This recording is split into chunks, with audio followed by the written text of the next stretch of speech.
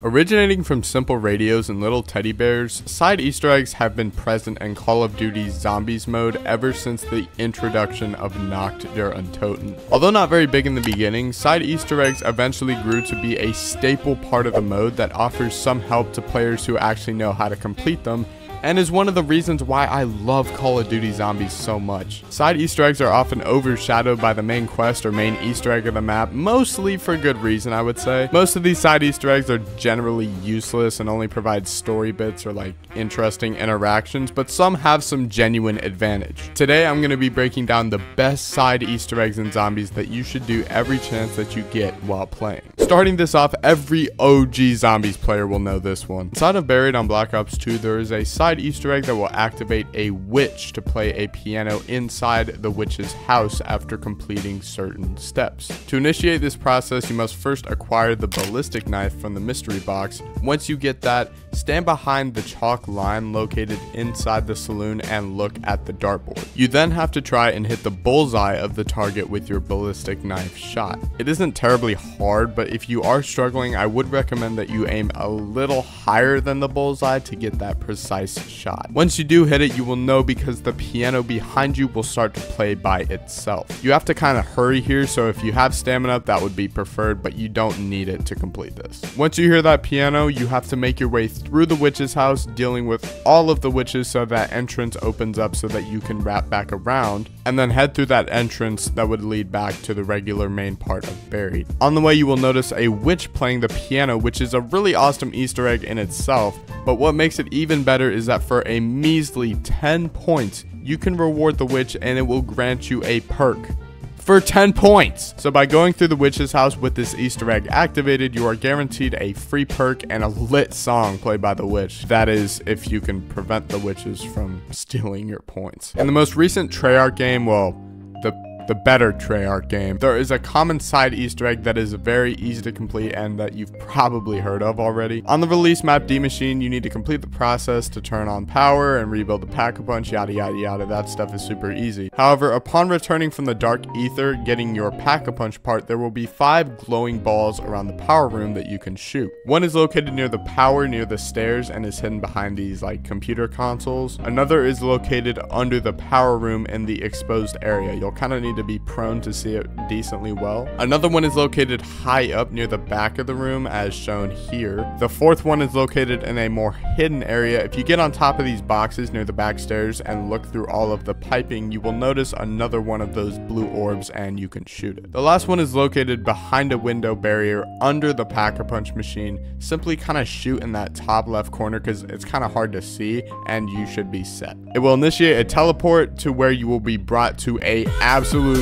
raging party with all these zombies. But once the zombies are done dancing and all that and having a good time, it will teleport you back, and the box located on the ground can contain crazy loot, including but not limited to a chance to get the Wonder Weapon. And this crate will always have a free can of Juggernog, so you can save your points for that tier 3 PAP.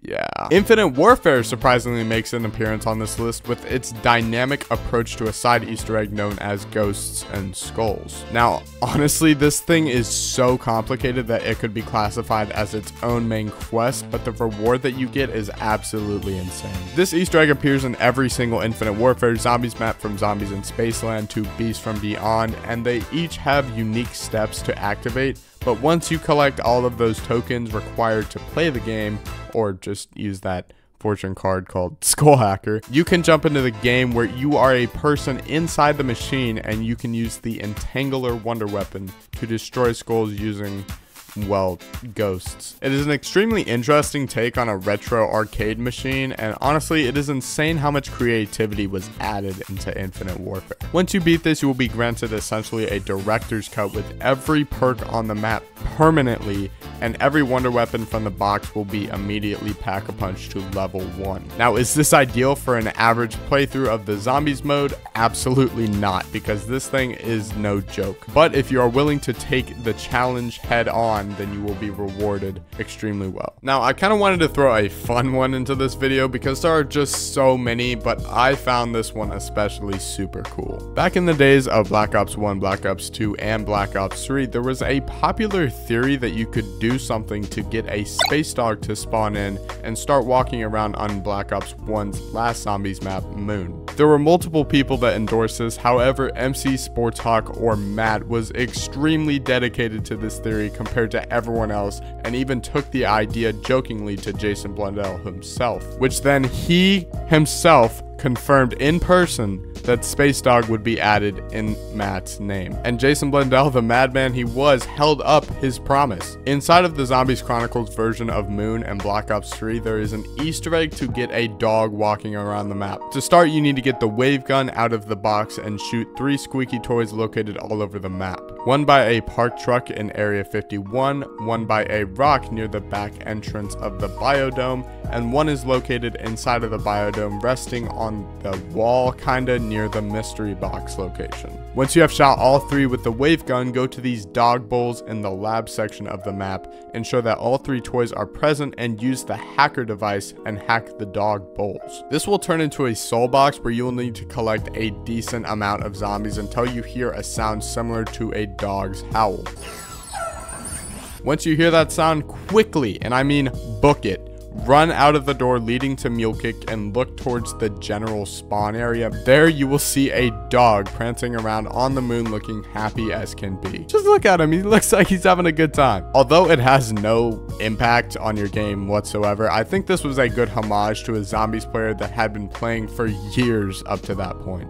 We miss you, Matt, come back. I absolutely had to throw this one in just to pay respects to the homie. As many of you know, George Romero wasn't just the tall old guy that gets really mad at you if you look at him the wrong way, but he's also a genuine film director and was responsible for the first zombies movie ever, which means Call of Duty Zombies couldn't have happened without this man. In Black Ops 4 on the map Tag der Toten, which is a remaster of Call of the Dead, which he featured on, there is a small homage to him inside of the lighthouse above the bunker where the crew were trapped in Call of the Dead. On a table, there are resting a pair of glasses. Interacting with these will give you a free 500 points as well as a quote by the Victus crew honoring the great man he was. These glasses belonged to an icon.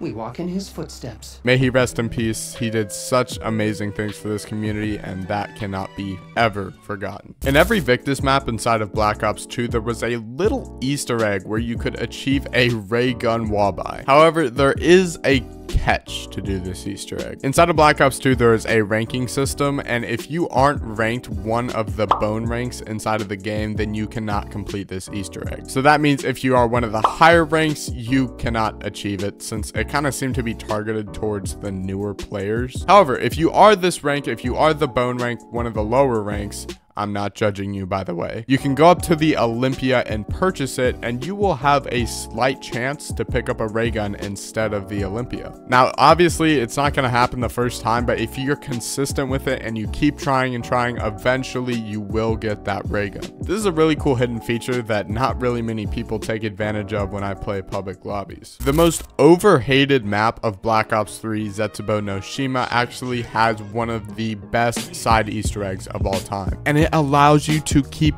everything after you bleed out. So that means perks, weapons, even if they're pack-a-punch, you get to keep everything. And the best part about this is that you really don't have to put a lot into it to make it. To complete this Easter egg, you will need a seed, some blue water found by the entrance to the spider cave, and the KT-4. After you plant a seed, you need to water it and shoot it with the KT-4, similar to what you would do when you're trying to get the bullet for the Easter egg. Anyways, after you plant a seed, water it, and shoot it with the KT-4 for 3 rounds, you will have a chance of it spawning an imprint plant. The 3 options you can get from all this planting is a missile, which of course you need for the Easter egg, an item like a monkey bomb, or you will get that plant. So with all this possibility, I think just so that you have a way better chance of completing it, you should have multiple waters and seeds going at one time. Once it has grown, all there is to do left is to imprint your current loadout into it and you are set. So this means if you die, if you bleed out, out, you will just spawn in and you will be just fine. Trust me, it has saved me way more than once trying to do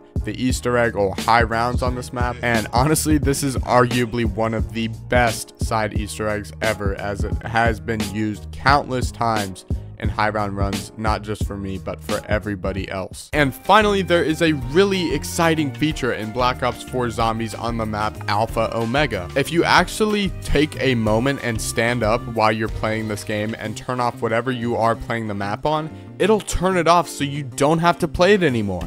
Anyways, I hope you guys enjoyed that video. It was really interesting to research about all of these cool Easter eggs, and honestly I knew most of them, so if you have these in the back of your mind while you're just playing some of these maps, it is really useful to have it. Let me know if you want to see a part 2 to this series, because it is very interesting to research all of this stuff and all of the different games that have these side Easter eggs. And with that said, I will see you guys in the next one. Peace.